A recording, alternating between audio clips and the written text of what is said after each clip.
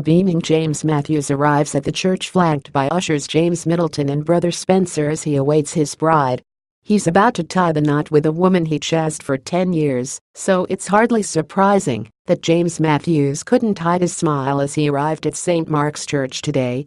The 41-year-old hedge fund manager was in high spirits as he arrived flanked by ushers James Middleton and Spencer Matthews ahead of the society wedding of the year. The dapper man shared a few laughs as they waited nervously outside the church, whilst hundreds of guests, including James Middleton's girlfriend Donna and Roger Federer, and wellwishers descended on the church. The Duke and Duchess of Cambridge cut it fine as they set off from Kensington Palace with just a few hours to spare ahead of Pippa Middleton's wedding today. The couple, who were dressed to impress in their wedding outfits, were seen driving through London as they made the 50-mile journey to St. Mark's Church in Berkshire. Prince William, who looked dapper in a satin waistcoat and red tie, drove his family of 4 in their Range Rover to the society wedding of the decade. Kate, meanwhile, gave a hint of her outfit and donned a peach fascinator, a color she often plumps for when dressing for formal events. The Duchess of Cambridge's sister Pippa, 33, will say her vows to millionaire groom James Matthews, 41, today at an event dubbed the Society Wedding of the Year. Society types, royals and maiden Chelsea stars will descend on the quiet village of Englefield on Saturday to watch Pippa Middleton and James Matthews say I do.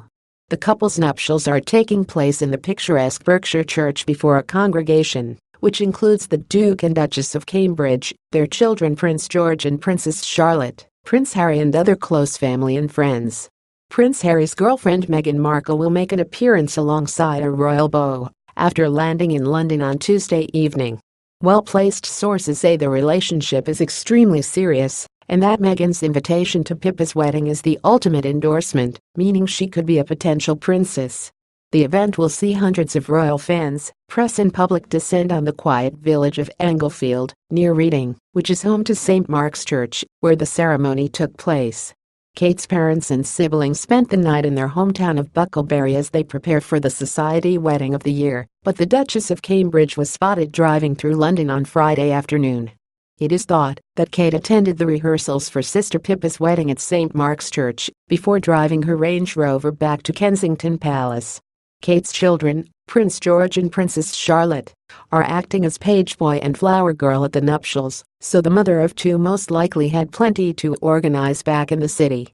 Also spotted making last-minute preparations for the wedding was Meghan Markle, Prince Harry's girlfriend, who was seen outside a Soho spa after flying into London to join her royal beau at St. Mark's tomorrow.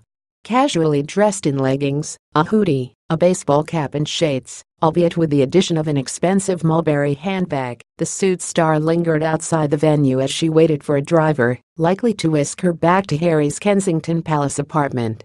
Details of today's wedding service, reception and celebrations have been kept under wraps by organizers, but there has been speculation that the day is setting Pippa's parents, Carol and Michael Middleton, back hundreds of thousands of pounds. An expensive glass marquee has been hired for the evening event, as have vintage cars and modern prestige vehicles, and posh portable toilets.